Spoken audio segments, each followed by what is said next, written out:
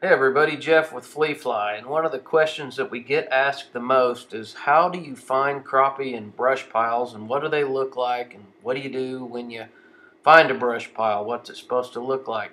Well, when you drive your boat over a brush pile, it draws out kind of like you see here in color, and then it also draws a brush pile out like you're looking at one here on down view or down scan.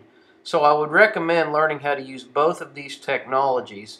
You can very easily see the crappie off to the left of the brush pile on the color screen, but that down scan gives you a lot more detail when you're looking for crappie in the brush.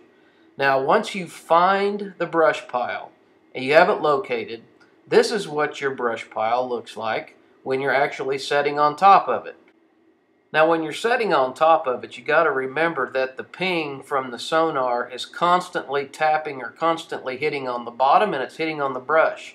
That's what makes fish look like long lines on your locator. That's what makes limbs look like long lines on your locator, and that's what the big portion of the brush will look like on your locator. If you look at the top of the screen, you can see some spots that come through there. Now those are fish that actually swim through the cone of the sonar as it was sending the pings down there, but the brush is stationary, so it is going to get drawn out as long lines.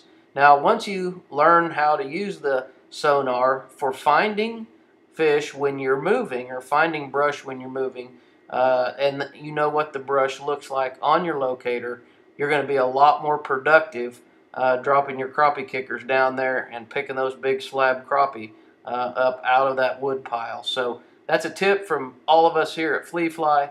Thanks for watching. We appreciate you guys buying our tackle, and we appreciate you watching the videos. Good luck out there.